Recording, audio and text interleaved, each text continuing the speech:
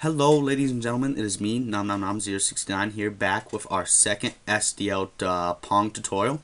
And today in our tutorial, we will be setting up our main game loop.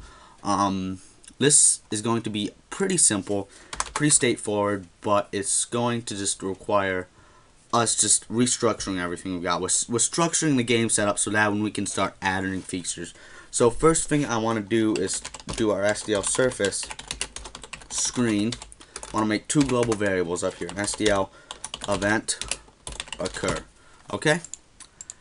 So what we want to have happening is while our game, we need a boolean first. We need our bool running equals true.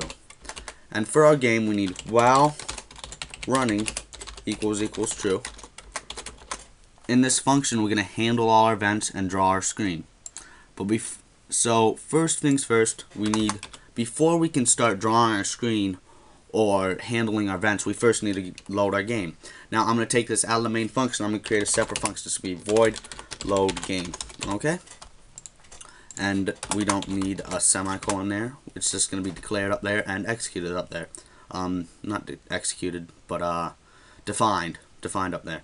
So load game. So when we load our game, we want to have screen equals SDL set video mode.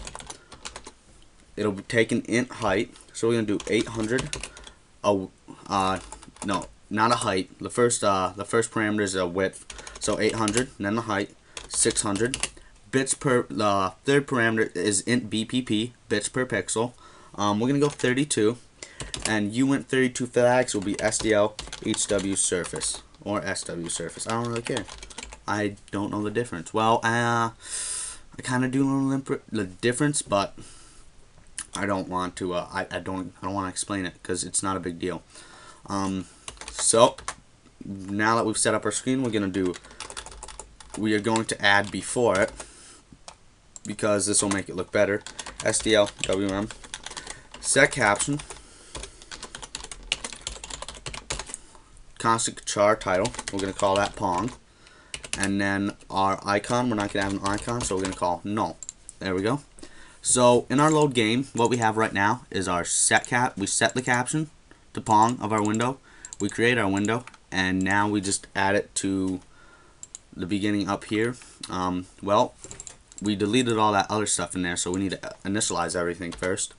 So we need SDL init, SDL init everything, and I'm initting everything because that's simpler than just going through and defining what we need. And SDL, no, we don't need SDL, it's TTF init. And then now that we've had our load game done for right now, just come down here and do the load game. Boom. So we have load game set up. Now what's next in our list? We have while running equals true. We want to handle events. So we're gonna call that function logic, void logic, and we're not gonna do anything with this logic function right now. We're just gonna put it here. We're gonna add our logic, and then after our logic, what happens next? We need our void draw screen, and what we could do is make these all booleans and then check the errors on everything, but there shouldn't be any errors with this. So we have our void draw screen. So after logic, we're going to have draw screen. And then it'll loop back again. Go through logic, draw the screen. And then finally, to wrap up our game, we need our void quit. And our void quit is going to be real simple. SDL quit. And we need to TTF quit before that. So our quit function is done and our load game is done for right now. But we're going to have a problem if we run this game and we play it right now. Our screen will pop up, but we won't be able to exit it out. So we need to fix that. So right here in our running function, because this is the best place for it, we're going to do SDL pull event and occur, the name of our event. Up here, we're pulling our SDL event. Occur. What the SDL pull event function does is it takes that event. It's like, has anything new happened with our computers? Has any new events occurred? It's like, if they have, we're updating it. If they haven't, we're not. and then we'll just let it go, and then we'll come back to this pull function at the start of the next loop and be like, okay, let's see if any new events occurred, and then if they have, they'll update it, and if they haven't, they won't.